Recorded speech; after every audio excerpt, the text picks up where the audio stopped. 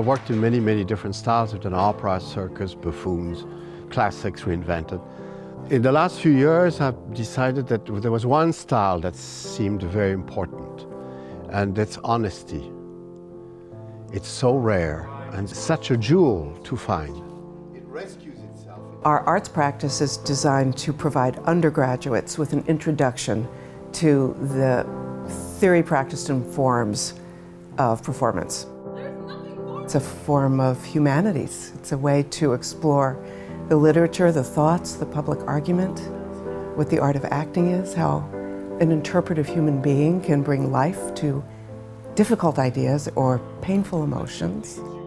There's a large practicum part, so that's getting up on your feet and doing voice and movement and clown and fight choreography. And even in my time, since I started here, the variety of courses that are offered has greatly expanded. Our students are prepared in a way that they are able to move into work with a director or an artist that comes to visit with us who may have a very different vocabulary than the one they're used to.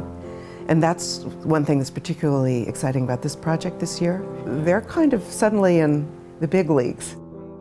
The play is called Life is a Dream. It's a new adaptation based on Calderón de la Barca's play. It's a story of a king who decides, because of prophecies, that his son will be a monster and therefore jails him. In class, we sort of go over acting techniques, things like that. So entrances and exits, looking at each other in the eyes, movement exercises. And then the rehearsal time is used to work on the show. So we started with table work, and then we grew into working on the scenes, working on our characters. Working with Dominique is a fantastic opportunity. He is a Tony Award winner.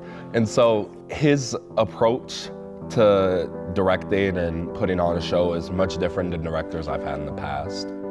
He brings with him the vocabulary of his company and his style, the way that he builds a show, the way that he lives within that show. Being exposed and getting to work within that style is extremely rewarding.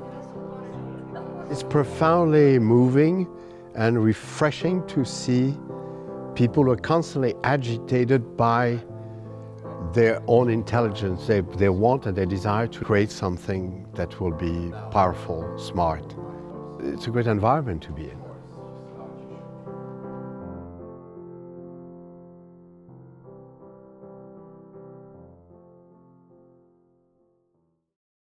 For more, please visit us at stanford.edu.